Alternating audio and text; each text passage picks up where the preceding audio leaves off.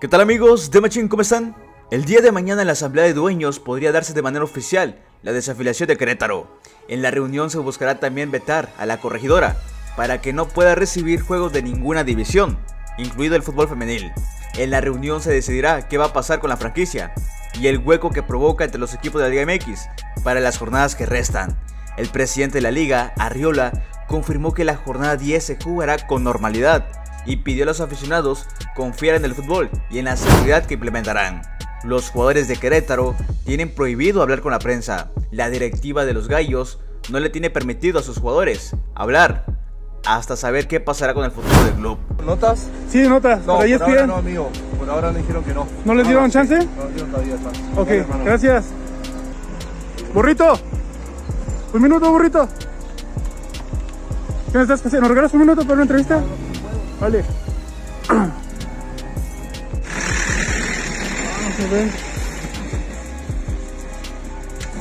Ariel, Nahuel.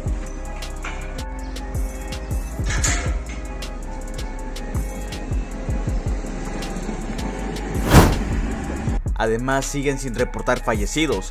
El perro Bermúdez no se quedó callado y publicó esto por las redes sociales.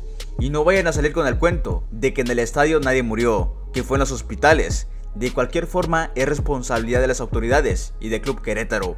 Cárcel a los criminales, publicó el perro Bermúdez. La Fiscalía General del Estado de Querétaro giró 15 órdenes de aprehensión en contra de personas que tienen plenamente identificadas y que participaron en el enfrentamiento.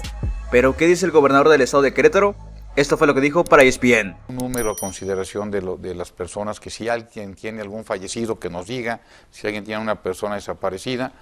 Y el corte hasta la fecha, ese número son 20 llamadas recibidas, 15 fueron de periodistas, una que fue reportando a presuntos agresores, una persona habló diciendo que habían desaparecido y colgó, es decir, que no hay ninguna, y 2 personas ofrecieron evidencia de agresores, lo cual se tomó en cuenta y se los agradecemos mucho.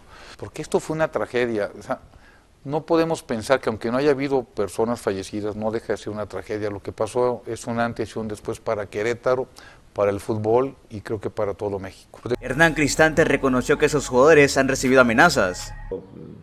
Hoy hay un plantel sensible, un plantel con temor, con amenazas, cuando el plantel realmente no estuvo involucrado en ningún acto de violencia ni incitando a que pasaran estas cosas. El marco estaba espectacular, todos estaban disfrutando lo que estaba pasando en la cancha. Era un buen partido de fútbol, era una buena tarde. Por las redes sociales circula este video de Adolfo Ríos, directivo de Querétaro, momento en el que baja al terreno de juego.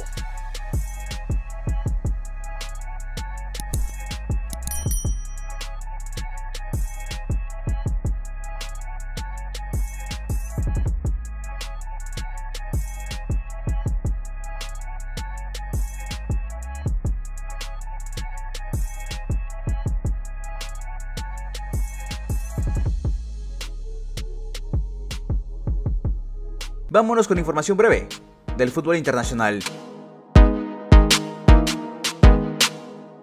Esta semana regresa la Champions y Ancelotti confía en la remontada frente al PSG y aseguró que todo el madridismo estará detrás del equipo, empujando en busca de la victoria.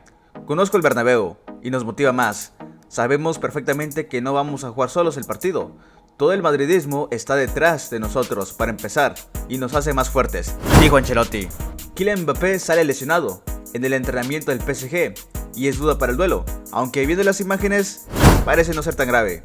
Pochettino habló sobre el futuro del francés. MBAPPE es nuestro y esperemos que lo sea por mucho tiempo, afirmó este lunes.